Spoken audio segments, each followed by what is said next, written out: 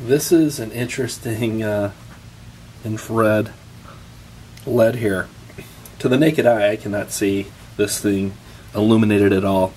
At first I thought it was a regular LED, but when it wasn't lit, I was like, oh, maybe there's something wrong. It's an infrared LED. The camera's on. It's showing it as like a violet, but to the human eye, there's nothing emitting from this. It doesn't even appear to be lit in any way. I just wanted to include this video as a kind of a fun, interesting that this camera, maybe the chips in the camera are, well, they definitely have the ability to pick up the infrared aspect, and just kind of passing this along to you. All right.